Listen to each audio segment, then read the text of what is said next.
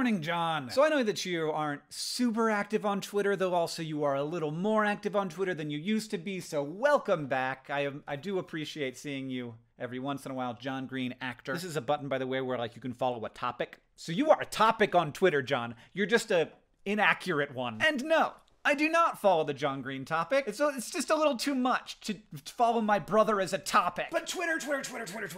People, so like there's an active discussion going on about whether or not the right thing to do is to abandon the platform, which I understand. It does not bring a ton of joy into my life. It's a stressful place, and I think that it heightens my emotions, and it does that to everyone else. And at the moment, I don't know that heightened emotions seem to be helping. Maybe they are. It's not clear. I get told sometimes by people, like, we aren't gonna fix Twitter without leaving Twitter. I hear your argument.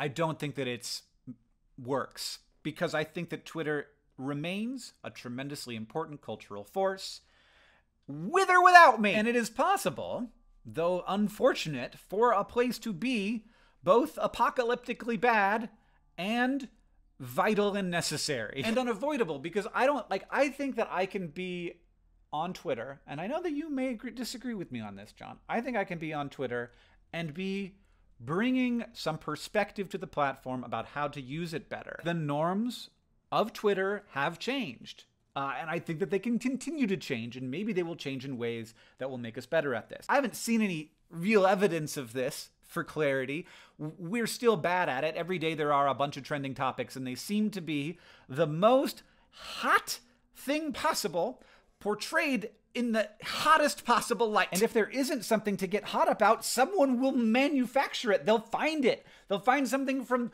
4 years ago, or this was one last week. Spare thought for the billions of people who will never exist as world population growth slows. The never conceived are the ultimate forgotten ones. This article, at least if you click on it from Twitter, is behind a paywall. If I Google it, I can read it. So all you get if you're on Twitter is the headline and the subhead. As world population growth slows, the never conceived are the old. Of course, like, your thought that you are having right now is the thought that everyone had. I think maybe the ultimate forgotten ones are the ones who exist, but are forgotten. It feels like you forgot about them. The article is about an almost 40-year-old philosophical idea that if a person would rather be alive than dead, then the highest possible utility would be to have a population as high as possible. And then the creator of that idea said, what a terrible and repugnant idea.